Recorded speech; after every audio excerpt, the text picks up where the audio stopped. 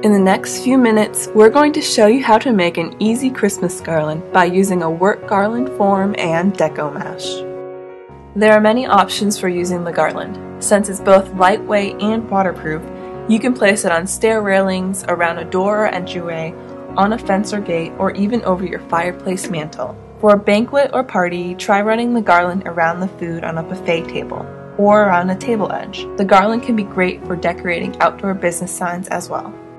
For supplies, you'll need a 9-foot work garland in red, a wide polymesh roll in deluxe red, lime, and gold stripes, polymesh ribbon in metallic gold, green lame fabric, and some green wire balls.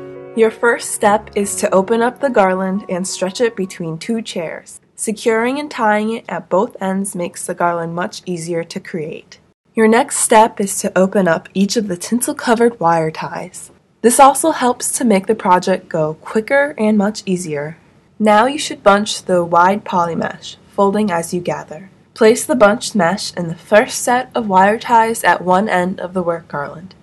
Twist the ties firmly to secure the gathered mesh. Measure the amount of mesh to form into a puff by holding it to the second wire tie, and then bring it to the first tie to secure. This gives consistent puffs all the way down the garland. Pull and shape that puff out. Twist the wire ties to secure.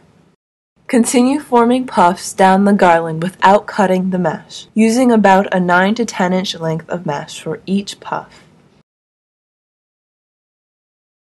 Once formed, mesh holds its shape so you won't have to reshape the mesh. Once you have finished, trim the mesh with about a foot left for the end.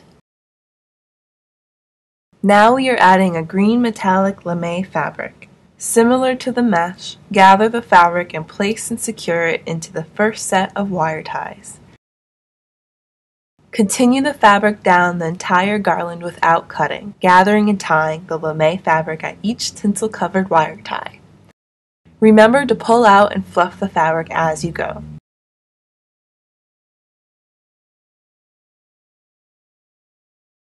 When you reach the end of the garland, trim the fabric.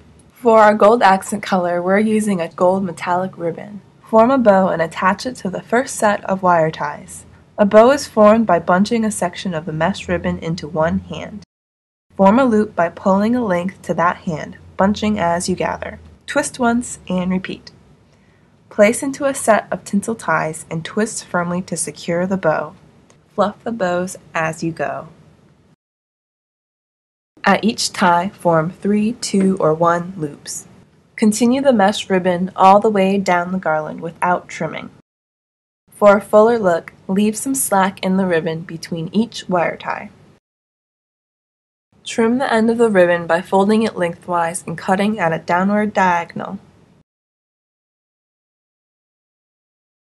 Our final step is to add the green wire balls. Thread a wire tie through a part of the wire ball and twist to secure. It helps to open up a section of the wire ball to thread the tinsel wire ties through. Place a ball on every few wire ties down the length of the garland. If you're using ornaments that can't be tied, use hot glue to attach them to the wire ties. Here we are decorating a Christmas tree with a finished garland. Simply start from the top and attach with the wired branches or craft wire.